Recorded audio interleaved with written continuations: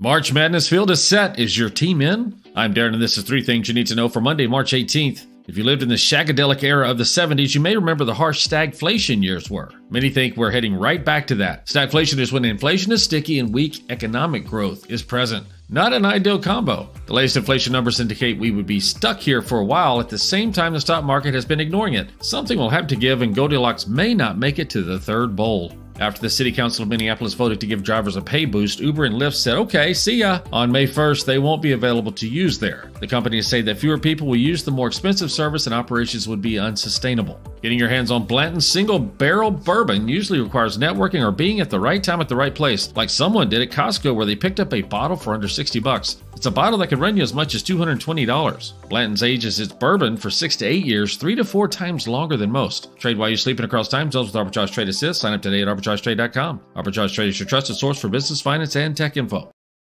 Women are bad with money. That's what the world's been saying for centuries. But now, we've got something to say. Save it. It's time to save ourselves by saving our money. Until we're no longer 80% more likely than men to live in poverty in retirement. Save it. The falsehoods, the feelings of fault. Then, the funds. Learn how to save for your retirement at wesaysaveit.org. Are more people socially awkward now?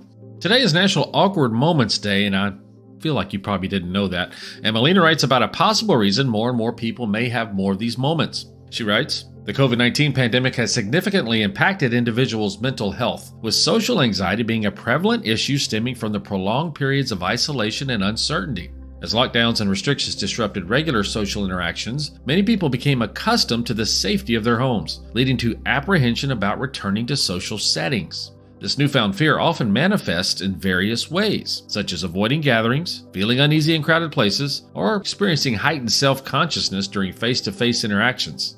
One aspect exacerbating social anxiety is the lingering fear of contracting the virus, despite vaccinations and increased safety measures. The constant barrage of news, updates, and fluctuating guidelines can fuel paranoia and intensify worries about exposure to the virus in social settings. As a result, individuals may struggle to relax and engage in social activities, fearing the potential consequences, close contact with others.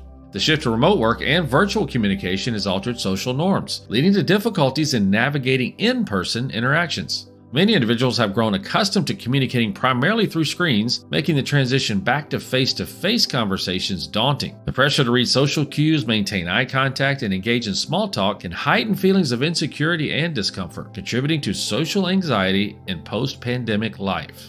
Addressing social anxiety stemming from COVID-19 requires a multifaceted approach, including therapy, support groups, and gradually exposing oneself to social situations. It's essential for individuals to acknowledge their feelings and seek professional help if needed, as well as to practice self-compassion and patience during the process of readjustment. By understanding the root causes of their anxiety and implementing coping strategies, individuals can gradually reclaim a sense of comfort and confidence in social interactions, fostering healthier relationships and improved overall well-being.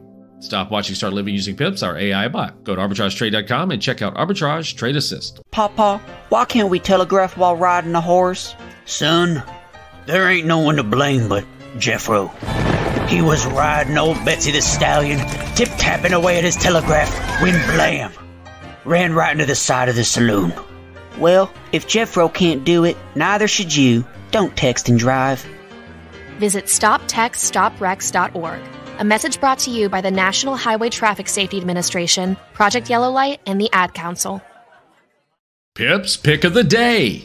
Arbitrage algorithms have detected a possible uptrend for LG Display, that's LPL. It's headquartered in South Korea, and they manufacture and sell thin film transistor and organic light-emitting diode displays, or OLED, that's what it stood for. Its products include television, commercial, monitor, notebook, mobile, auto, and OLED displays. Could be a nice play as one of the 12 indicators is at a very interesting spot right now.